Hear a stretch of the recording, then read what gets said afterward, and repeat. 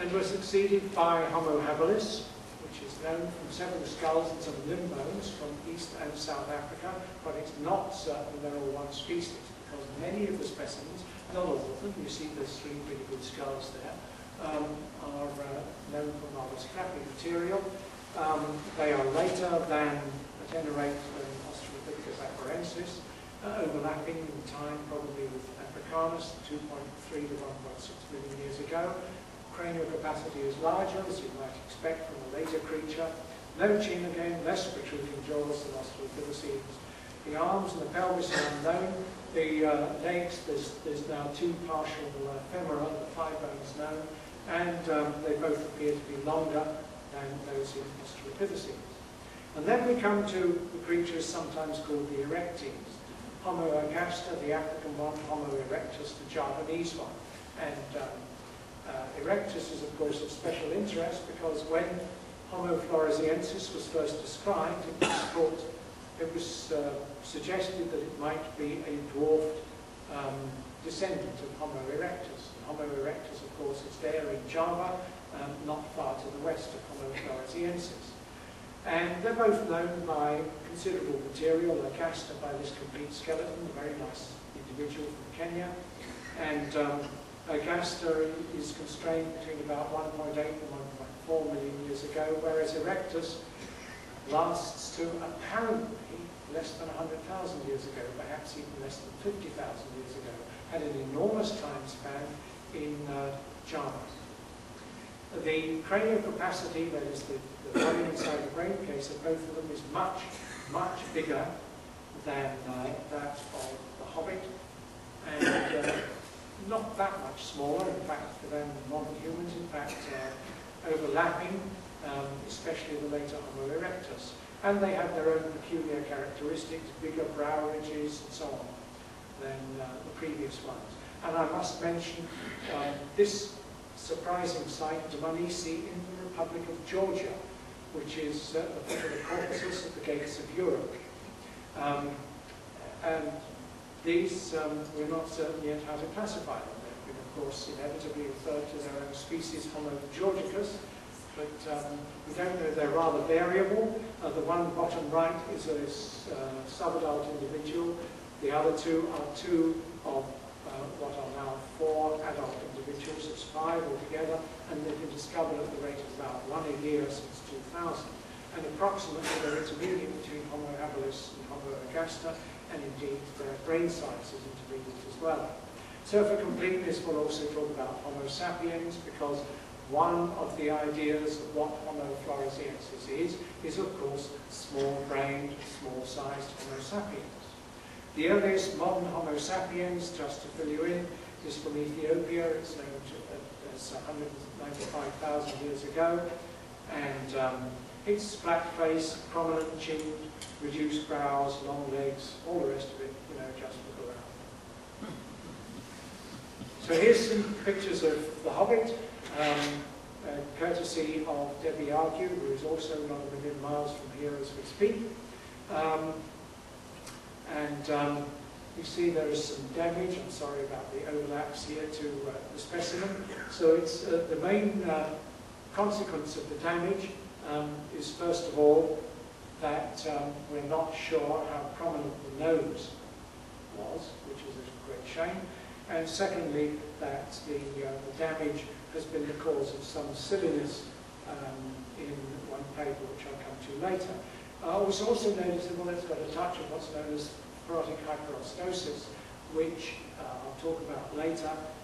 Essentially, it's something to do with anemia. LB1 was first described as a female individual with the complete skeleton, but Bill Jungers, of whom more later, now says he is agnostic about its sex. He notes that limb bones from other individuals from Liangbu are even smaller. They make LB1 look like the Hulk, he says. 1 meter high, it looks like the Hulk compared to the others, raising the possibility that males and females differed in size, with LB1 in the role of big male. Well, okay, just to remind you, this is where people had got to 1.8 million years ago. All the Australopithecines and Havelines, and indeed Homo ergaster, were in Africa. And then By that time, there's these odd people from Indonesia in Georgia. Probably they'd reached China by then, and certainly there they were in Java, in Southeast Asia. So 1.8 billion years ago is about the time when we can be sure that people have begun to disperse out of Africa where they had evolved. Here's some comparisons just along the general line of human evolution, and you can see from then till now, you get smaller faces, more prominent noses, larger brains, bigger brow ridges, then they get smaller again. And the auditory meatus goes from small and rounded to larger and vertical oval. And I put in a picture of one of the Manisi crania there for comparison. But in general, you see the general idea of human evolution. With Homo floresiensis, we're talking of a creature of brain size about intermediate between the first two of these. Here's comparisons of jaws. Jaws, through that series, Afarensis, habilis, Agaster, sapiens, get shorter, the teeth get smaller, the symphysis gets more vertical, and internal buttressing disappears. And that's what these ovals and these extra pictures are about. Notice, you see, we're taking a sort of cross-section of the chin region, the symphysis. And if you look at top left, Australopithecus afarensis, you see the cross-section shows that this bit in the middle between the two halves of the jaw is under strain, isn't it, when you're chewing. It's got to be buttressed somehow, or it's simply going to crack.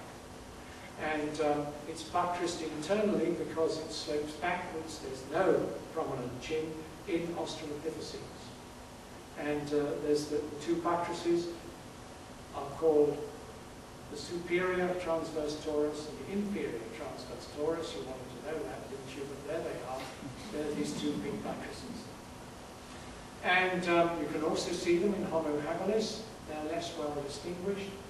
And you can also see them in Homo ergaster. It's a poor picture here, but the jaw is getting thinner, and you can see the symphysis is getting a little bit vertical. And also in Homo sapiens, by that time it's become quite different. You see the internal buttressing has virtually disappeared, and instead you get external buttressing, which is known as the chin.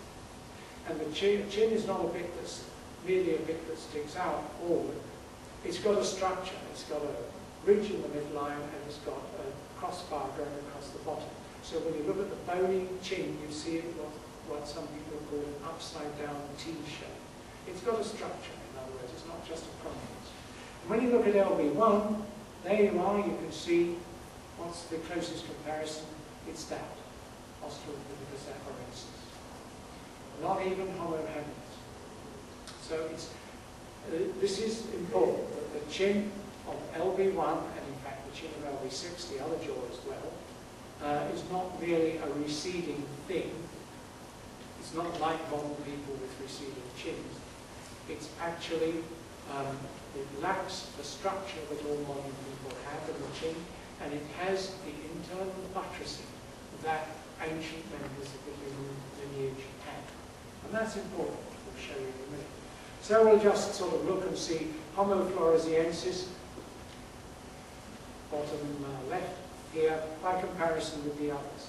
And although it was thought at first, it was suggested to be a dwarfed relative of Homo erectus, it doesn't look like Homo erectus to me. I've always wondered about this hypothesis.